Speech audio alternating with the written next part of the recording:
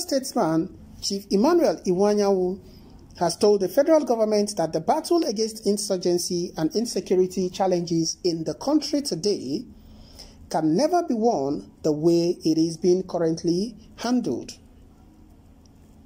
Chief IWUAYANWU, who spoke to Saturday Sun in Owerri yesterday, pointed out that except the government change its tactics, it can never subdue the Boko Haram and bandits increasingly terrorizing the country.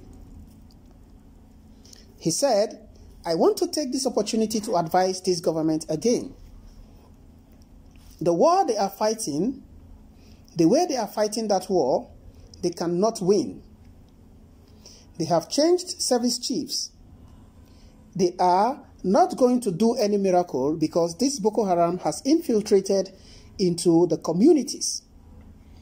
They connived them, or they convinced them, I beg your pardon, that they can provide their needs.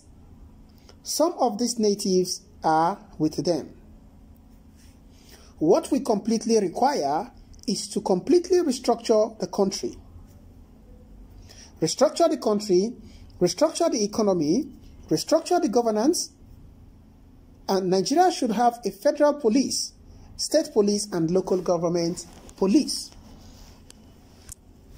If they have this arrangement in the Northeast, they would have engaged these people when they came in. Their plan is to conquer the whole Nigeria. What they did in Benue is a clear evidence of what they can do. I think we should come together and solve our problem instead of blaming one another," Chief IWUAYANWU said.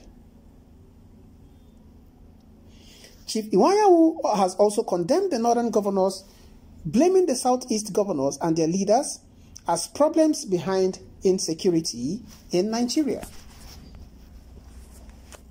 According to him, northern governors meeting and warning southeast governors and their leaders is not acceptable.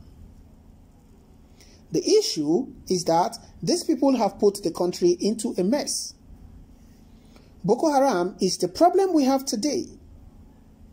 I don't know why they should blame southeast leaders. Taxpayers' money has been expended to fight the Boko Haram. And ISWAP claiming they own the land in West Africa. These people have not just created problems in all parts of the country, they are now armed, carrying AK-47s. They tell you it's for their self-defense. If that is the case, then every Nigerian should carry it. Igbos has no problem. We have been very patient because of the experience we have had, Chief IWUAYANWU stated. The elder statesman has also condemned ransom being paid to the Boko Haram kidnappers. He said, if proper strategies were employed in combating the maintenance caused by the group, it will do a lot to save taxpayers' money used by the government as ransom. They have formed kidnapping group, which kidnap people and school children. And when they kidnap, governments use taxpayers' money to pay ransom. Look at what happened in Niger State. They have been released. Who will say that they did not pay ransom? The ransom they paid is taxpayers' money. I think the matter is serious and provocative, and I don't want them to offend the Igbos, because we are the people who are suffering. Well, it is sad and unfortunate that this is the situation of things again concerning this particular issue. Chief IWUAYANWU has spoken the truth, nothing but the truth. The federal government cannot win this war the way they are going. The federal government is not doing enough. Paying ransom and calling terrorist bandits is not the way to address this issue. And it will in no way solve the problem. This situation is beyond the way it is being handled and cannot be taken with levity. This is really, really sad and unfortunate. With the way things are going, Nigeria might just be in for more attacks, more kidnapping attacks, more banditry attacks, more terrorist attacks in the country. The federal government cannot in any way win this war with this approach that they are going. And with the way they are handling this issue, they will not in any way win this war, because with the way they are going, they are only setting up themselves for total failure. The federal government is setting up itself for total failure. How can you be expending taxpayers' money anyhow, paying bandits?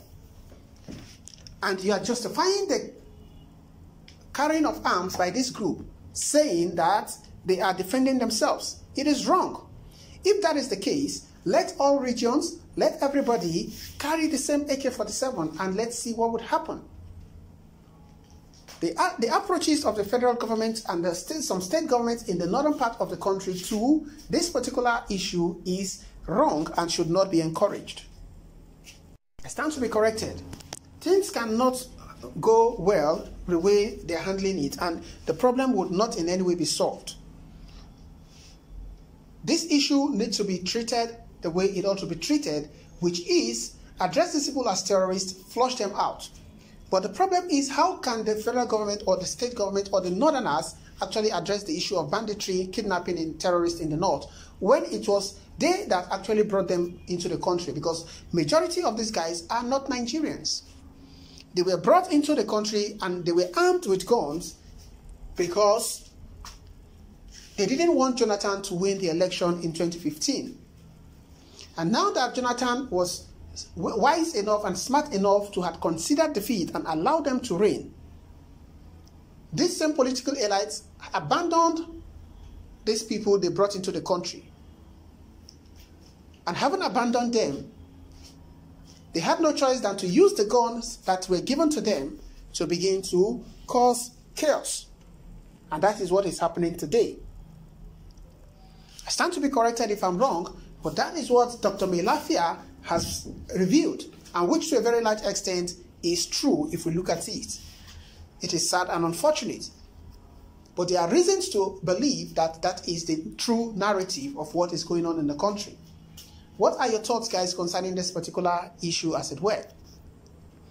Well, drop by at the comment section. Let's know what your thoughts are on this particular news story. Don't forget to subscribe to this channel if you are yet to subscribe. Kindly hit the bell icon so you can get notification whenever we post news stories. Endeavor to share these news stories with your friends, family, relations, and loved ones so they can get to know what is happening around the world and be informed. Thank you so much, guys. I appreciate your support, and I'll see you on the other news. Thank you and bye for now.